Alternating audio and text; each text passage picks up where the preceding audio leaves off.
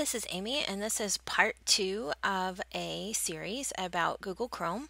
And in this episode, we're going to talk about installing a theme into your browser and installing extensions. Now, if you don't know what I meant by either one of those, don't worry because we're going to go over it all. So the first thing you need to do is open up your Chrome browser, and then I want you to make sure that you're logged in. So remember, you can do that by going to the hot dogs, which are in the top right, and then looking to see if you're signed in. Also, if you're on the new tab page, then you should see your little profile picture in the top right and your name right here. So once you've made sure that you're signed in, I want you to click on the apps button. Now the apps button is in the top left-hand corner of your browser. Once in a while, I meet somebody who doesn't see that apps button. So if you're one of those folks who is not seeing that apps button, I want you to take note of this address, and I'm going to put it up on the screen really big for you, just in case you don't see it, and we'll get that back for you. So just in case you're one of those people who doesn't see it, here's the address that you're going to type in. So notice what happens.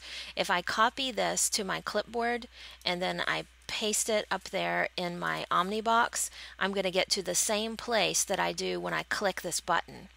So if you don't see this multicolored button that says apps, when you go to this web address and then you make a bookmark out of this, I'm going to drag and drop it right down here and see what happened to it. It turned into that fancy apps button. So that's just a web link. So if you don't see it, you can get it back just like that. So when you go here, you might not see as much stuff as I do. I've installed just a few things in this browser.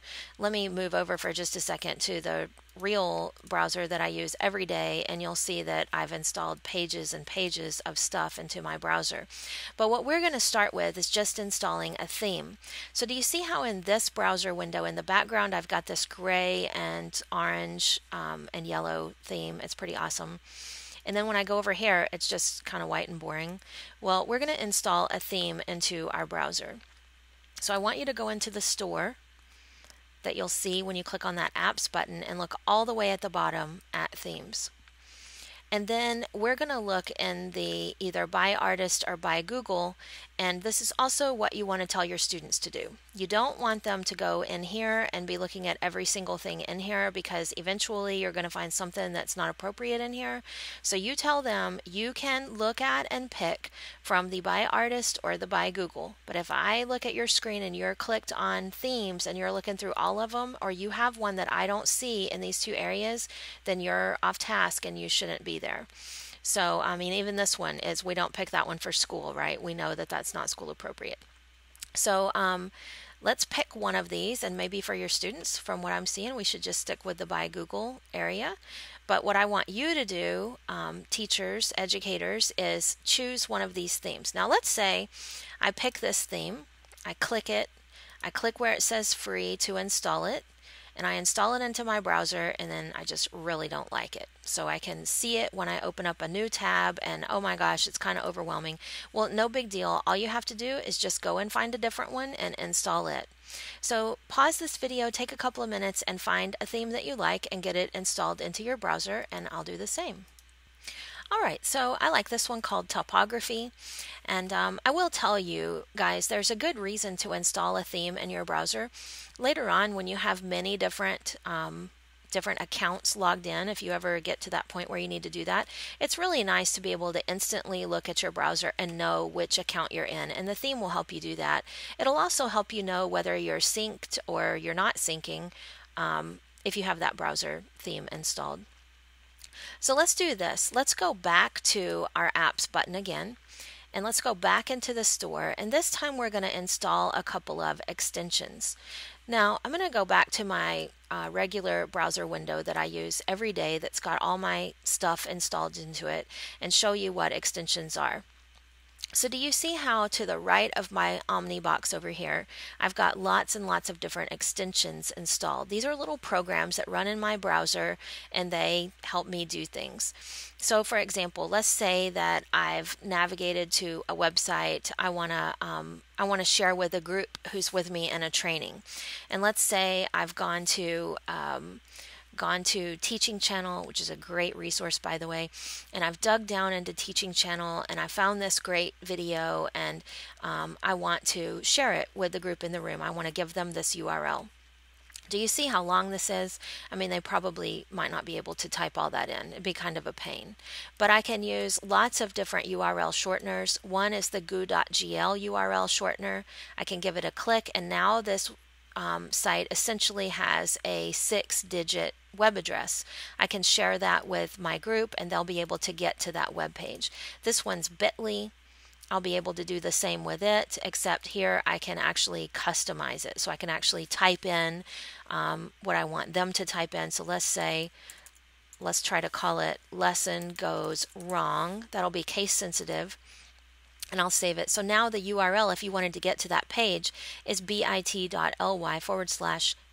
L lesson, capital G goes, capital W wrong. So these are really neat tools up here. I have a whole bunch of them. They do all kinds of different things. So you're going to want to be able to install those into your browser also. So how you do that is you come into the Chrome Web Store, and let's start with the goo.gl URL shortener. So what we want to do is type in some sort of search term up here in the top left, and then we want to look under the extensions area. So see how this one's labeled apps, this one's labeled extensions. We're looking for extensions, and here it is right here. It's actually already added to this account in this browser, but what you're going to do is click the plus free, and then you're going to see it appear over to the right hand side of your Omnibox. Let's look at another thing that you're going to have to do with some of these extensions. So let's go back to our teaching channel and find another video and kind of replicate that in this browser. Because what's going to happen is that when you first start using these extensions, they're not going to be authenticated through your account. So they're not going to work like mine just did. It's going to give you an error. So I'm going to add mine back in again so that I can show you what I mean. All right, so we just added the extension, and now when I click it, you're going to see this just like I do. And let me try to make it bigger for you here if I can. So see how it says not added to history? Let me try that again so you can see it. Not added to history. Well, we want to have our short URLs in a history in case we need to go back and get them again. So it just also lets us know something's not quite right. So let's do this. Let's click on where it says not added to history, and let's authenticate this URL shortener. So what I'm going to do is click allow access, and now every time I make one of those short URLs, it's going to be added to my history. Let's look and see what that does. So when I click through now, I can see all the short URLs that I've made before, and I can also see if anybody has used them. So that lets me go back into the details and look and see when and if anybody clicked it, what browser they used, what platform they used. I use this when I'm doing staff development face-to-face, because if I told everybody, make sure you're using Google Chrome to click this link, and I come in here and I see they're using Internet Explorer, I know they might have a problem with that, with that site that I directed them to if I know it only works in Chrome. So just a little tip there that sometimes you will have to authenticate your extensions.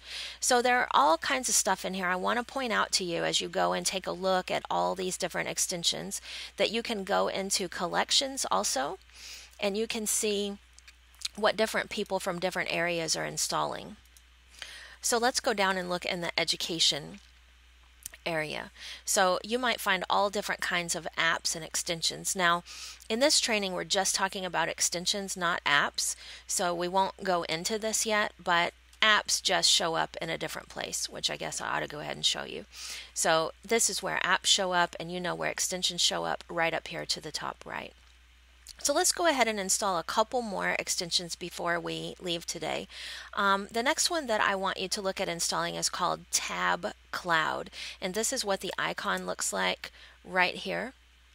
And let's go and find it now in the Chrome Web Store. So we're going to go back to our search again, and we're going to type in Tab Cloud. It's all one word actually. And remember, we're going to look in the extensions area, and we're going to click on the plus free and add. and then we're going to see that appear to the right of our Omnibox.